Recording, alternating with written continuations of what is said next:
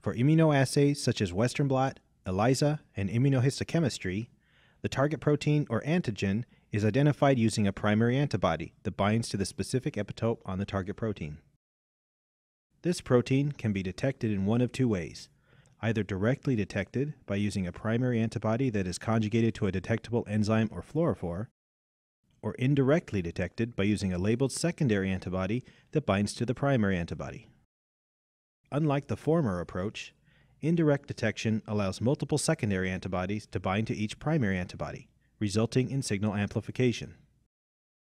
Indirect detection strategies use antibodies made in different host species in order to restrict antibody binding to the intended target. For example, let's say you want to probe a human cell lysate for actin, and your primary antibody is a mouse anti-actin antibody, which means that the antibody was collected from a mouse and specifically binds to actin. You look in your lab's secondary antibody box and find a rabbit anti-mouse antibody, which was collected from a rabbit and will recognize the primary mouse antibody. And the enzyme or fluorophore will allow you to detect the actin in the sample.